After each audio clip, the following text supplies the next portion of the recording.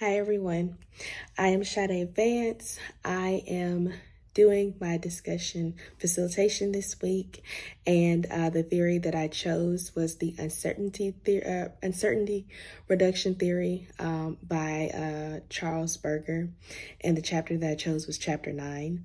I chose this one here because hopefully no one else chose this one here. The one I was originally going to do, I did see that someone else did do it.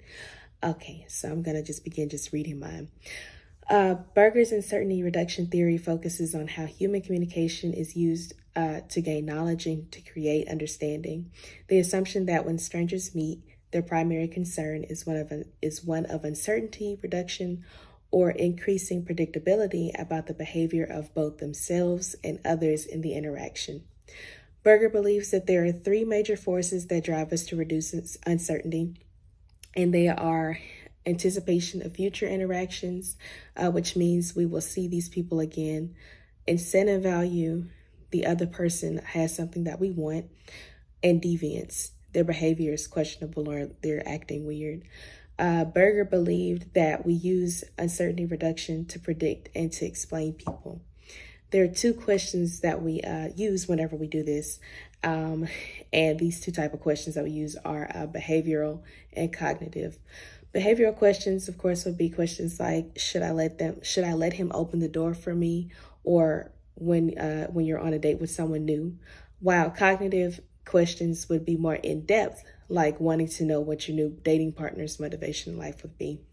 Another important key to the uncertainty reduction theory are the axioms Berger proposed to explain a connection to his concept.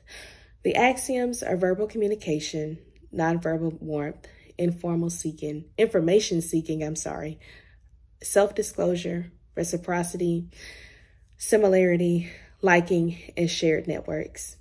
Basically, what the definitions of each of these axioms, without having to go too far in detail, according to Berger, tells us is that the longer you speak to this new person or situation, the less stressed you become in all of these areas.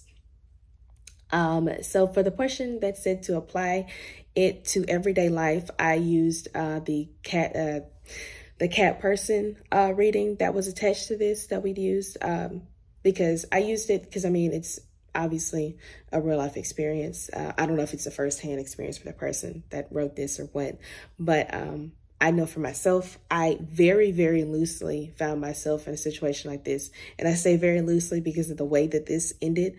I've never been in a situation like that towards the end, but I still loosely relate to different things of this reading. So I have very loosely found myself in a situation like Margot, the main character. Margot met Robert, a rather clumsy guy who she really wasn't even attracted to. But she was she could see herself dating him. I said that who at first seemed extremely disinterested in her. So he really wasn't really, he noticed her, but she offended him within the first 5 minutes, interacting with him. And it kind of ended from there. Well, he came back one day and she got his number he asked for her number because this time she didn't offend him.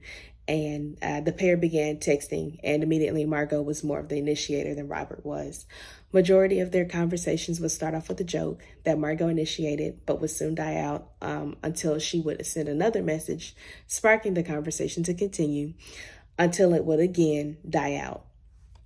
Margot had only met each other briefly at her job when Robert asked for her number, and instead of asking awkward questions, Margot would reassure herself mentally things would change when they finally, went on a date. So finally, by the time the two went on their first date, Margot was able to see things for herself, to give herself the reassurance when she saw him. While the date itself ended horribly, examples of information seeking, reciprocity, and self-disclosure were amongst the axioms that stood out. Throughout the night, Margot experienced moments of high uncertainty, like when she was ID'd at the bar and the bouncer realized that she was too young to get in. Her uncertainty lowered, however, when Robert came out, gave her a kiss on the forehead, and hugged her and told her, "Let's go to another bar." And kind of this whole game kind of like kept going in circles. She would feel kind of, lonely of something, and then she would either give herself that reassurance for the entire night, or he would do something that gave her reassurance, until initially it wound up ending, and the night ended and she regretted it severely the next day, and she ghosted him for 3 days and finally told him her friend took her phone and told her she was not interested in dating him anymore. So the questions that I have for you guys were, have you experienced levels of high uncertainty when meeting someone new? If so, what?